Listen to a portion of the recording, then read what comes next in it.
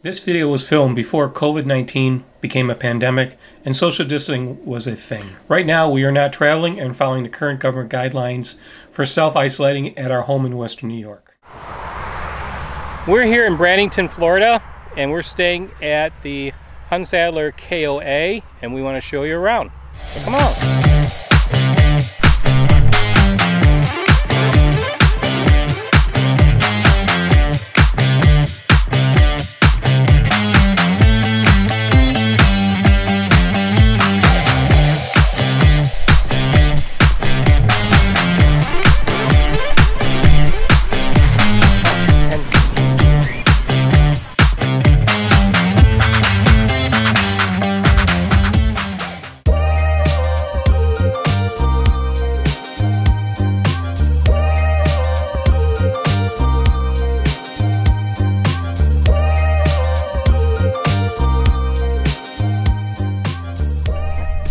So this would be a fun place to come for a family vacation.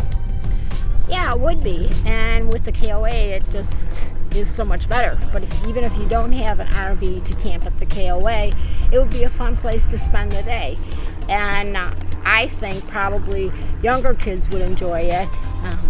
They do have some barn animals here and, you know, places to eat. And they have camping cabins, and they have like silo buildings and such that you could camp out in. So if you don't have an RV, you could definitely have a place to stay. You can even come here and stay in a tent. Yeah, that's true. So there's lots of options.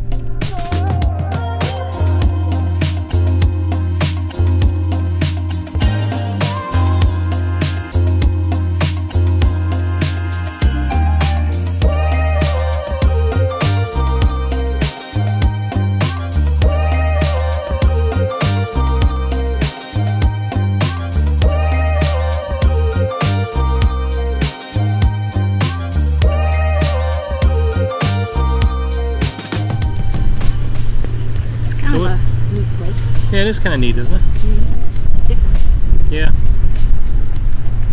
I mean, they look like they've put a lot of thought into everything they've done here. Yeah. You think this was here before the campground? Because the sign said for a new KOA. Yeah, I think this was probably one of those farm markets type of place, you know, kind of a destination place that you would go to. Yeah. And then they decided to add the campground to it, so you know, they had the train, they probably had the you know, the buildings. Probably had the buildings and all of that. Yep.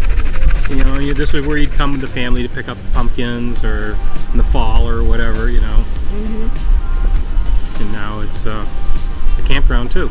Right. And they have a little farm market up there, and they do have some produce in there today. They have tomatoes and a lot of peppers. Corn, squash, pineapples. They had pineapples? Wow. I forget what else I saw. Did they have strawberries? They had tomatoes. Yeah, I didn't see any strawberries. Well, the campground's pretty nice. It's pretty new. The sites are reasonably good size for a KOA. Not like some where they're just, you know, paved to the next site practically. Right. Got a lot of area to it. Yeah. They have a nice laundry. So we did laundry this morning. Yep. Got that done before we head home, which we are tomorrow. Yeah. Unfortunately, but. Yeah, so we paid $67 a night, I think it was. Maybe, well, with a discount, it was probably a little bit less than that. Yeah, I think it worked out to be 50 something, maybe $58 per night with a discount. So it is a little on the more expensive side. You ready to move on? Alright. So this is the restroom laundry area.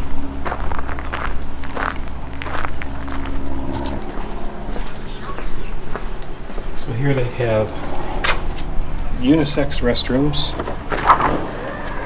Take a look at one. Very nice.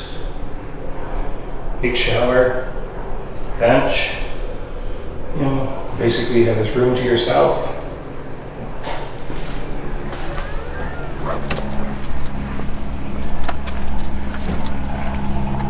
This is the laundry area.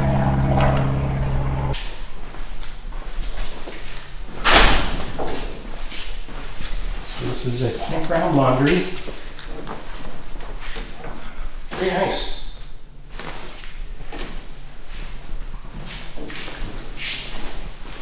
Three machines of each.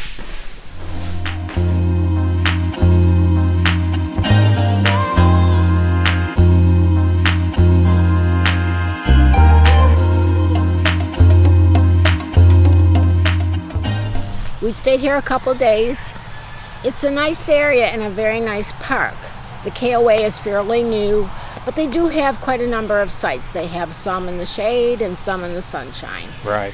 So, yeah, it's a real nice KOA, and I think what's unique about it is that it was probably a farmer's market or a farm market before it was a KOA, and they expanded and made the KOA of it. And there's a lot of things here that, you know, you can come and bring your family to do. I mean, there's a petting zoo, there's an ice cream place, you know, there's a lot of activities for families while you're here.